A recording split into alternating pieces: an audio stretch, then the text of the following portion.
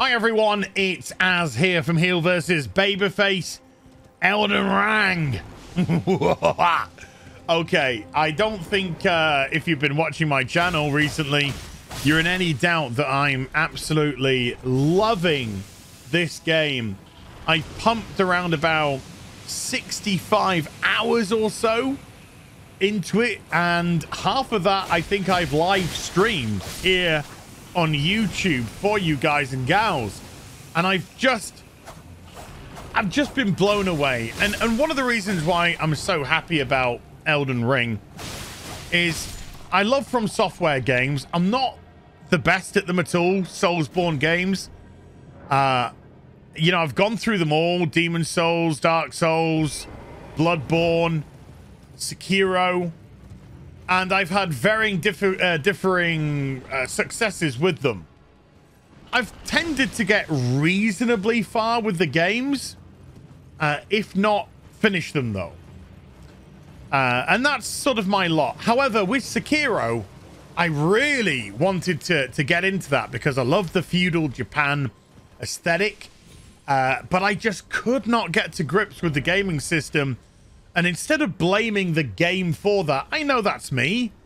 I know that's me, and I just gotta work on getting that. So at some point, I will probably go back and revisit Sekiro. And so when Elden Ring was announced, I was excited, and also sort of as well, because I was excited for another From Software Soulsborne game, and in the same breath, sort of nervous, thinking, I wonder how far I'll get. I wonder how long it'll be until I, you know, dip out.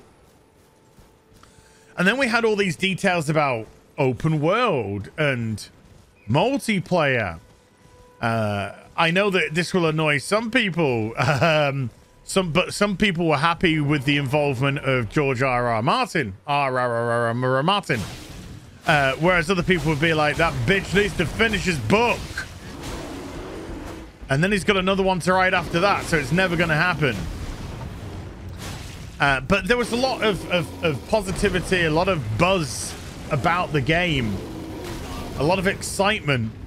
And because we've been in I think we've been in a bit of a drought recently when it's come to video games. To me, it just seems all annual franchises, sequels, remakes, prequel, you know. And I just wanted something different, and this was a Soulsborne game that was looking to offer something potentially different. So the game came out, and I was just thrilled with it, mainly because of the freedom with the open world to go where you want, fight who you want, die to who you want. 86, 87 bosses or something in the game in total. Even if you got stuck on a certain boss, you could go and explore and all kinds of things. Find better gear, farm some runes, get better armor, find some spells, get your all this sort of gubbins. And when I came across my first boss on my first day, and I immediately kind of walked in and got killed by it, and I was sort of like, it's going to be like that. But the chat perked me up, and they were like, come on, persist, come on, you can do this, come on. And I got, you know, I got a little bit of a shoulder massage from the chat, and after about 8 attempts, I think, on the very first boss that I fought against, I killed it. And then suddenly I was kind of like, okay, mate, you know, that's the first victory. And ever since then, it just gave me that little bit more confidence, and I've been exploring all over this world, just having an incredible time. And I found, yeah, there's been a couple of glitches, but I'm playing on PC. But literally, the glitches that I've had was, the first one was on the day one, and I got about 5 minutes of a little bit of stuttering, and that was it. Other than that, it's been fine since then. And then I think on the second day, I was disconnected twice throughout the course of the day. Since then, Nothing. Since then, my game has been fantastic in terms of performance, and the world looks incredible, looks beautiful. It's amazing to traverse. It's got such an amazing verticality. You can go to the heights of a mountain, and you can go into the depths of the earth, which I just discovered as well, like proper depths of the earth as well. And it just has such an exciting combat system. And I'm going to use the word. A very accessible. Yes, it's very accessible combat system. I think for people who've been nervous about Dark Souls games, this is the perfect one for you. Because you can see the struggle of the bosses, but you can also learn how to fight in the open world and get stronger and get better gear and get better magic and find a play style, a fighting style that suits you, which is what I've done. And at 60, like I said, 5 hours in, I'm having a gay old time. And Mauler said to me the other day, he said, how long are you going to play Dark Souls for? And I said, what do you mean? He said, are you going to finish the game? And I said to Mauler, I said, I'm going to play for as long as I can play. I'm going to play for as deep into the game as I can play. And if I get to a point where I'm absolutely stuck, then I'll call it. And Mauler said to me, he said, I'm going to finish the game. He said, I'm going to finish the game and I'm going to kill every boss. And I was just like, okay, it's pretty cool. So I've gushed and gushed and gushed about Elden Ring. What's this video about? Well, here's a tweet by Gandalf Gaming. And he says, Elden Ring is so good that it's making the Horizon Forbidden West developers cry on Twitter. Don't be upset by Elden Ring stealing your thunder. Instead, take notes on how to make real open world game. Woo! Now then, you could be saying to yourself right now, whoa, whoa, whoa, I've been playing Horizon Forbidden West and I love it. That's not what Gandalf Gaming, I believe, is attacking too much. It's the response by the developers. So what's he actually referring to? Well, he's referring to this set of tweets. The first one from Ahmed Salama. Rolls off the tongue for me. And he says, the fact that Elden Ring, hashtag Elden Ring. So when you're hashtagging, you're trying to draw people in. Because you're putting the hashtag out there to draw people into your conversation. The fact that Elden Ring scored a 97 Metacritic is proof that reviewers don't give a flaming poop about game UX. My life is a lie. Who is Ahmed Salama? Well, he's somebody who's got his tweets protected now.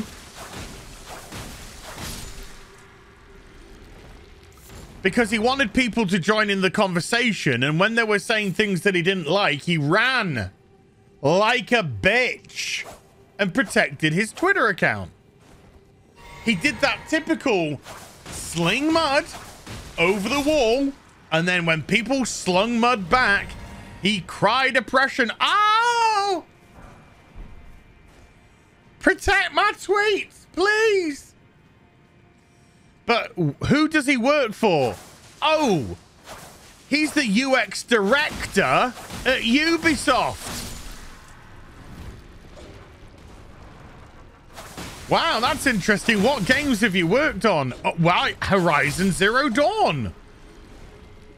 Horizon Zero Dawn, which just so happens to have a sequel out just before Elden Ring came out. What a surprise. So how else did this conversation go? Rebecca Fernandez O'Shea jumps in with, nor PC graphics stability and performance, apparently. Well, apart from the small instances which I mentioned earlier in the video, legit, the games run like a dream. On my PC, yeah, I've got an i9 processor. I'm running a 2080 Ti graphics card, so I'm not even in 3000 series. And it's I'm running it at maximum. I'm running it at maximum level as well. So performance has been fine. Graphics look beautiful. Graphics look absolutely beautiful. This is a gorgeous looking game.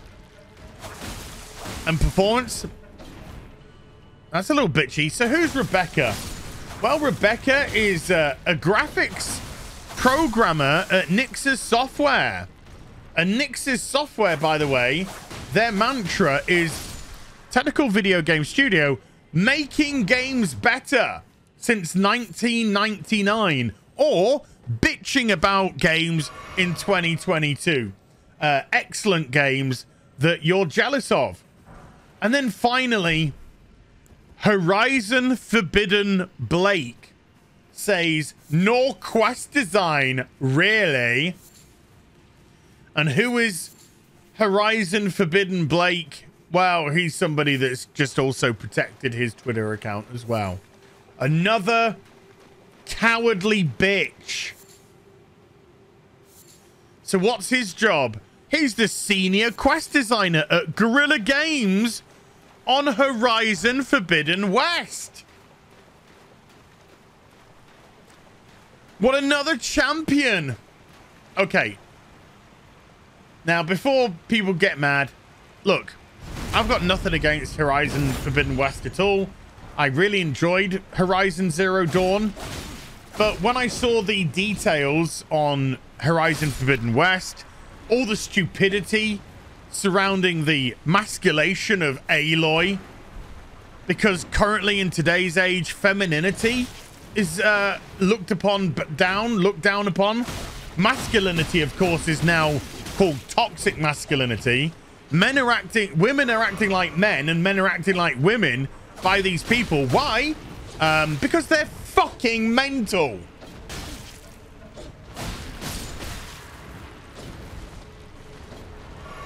There's nothing wrong with femininity. Femininity is not a weakness. There's nothing wrong with masculinity. Masculinity is not a weakness. They've got it into their crazy ideological brains that this is the case. And instead of calling them woke, let's just call it what it is. Hubris. Egomaniacs out of control.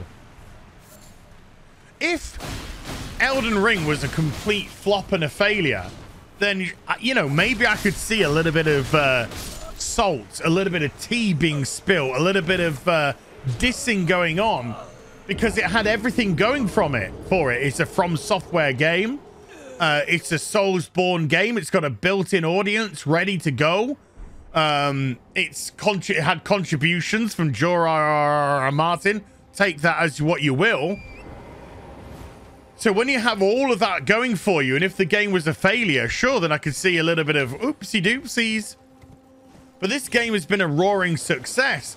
And even though I really enjoyed Horizon Zero Dawn, from what I've seen of Horizon Forbidden West, and I've watched people stream it, it just looks identical. And so I'm not stimulated to play it. I'm not stimulated to pay full price for a single player game that looks like it's, and I don't mean this disrespectfully, but it just looks like Horizon Zero Dawn DLC. Like, I mean, a huge DLC, but that's just that.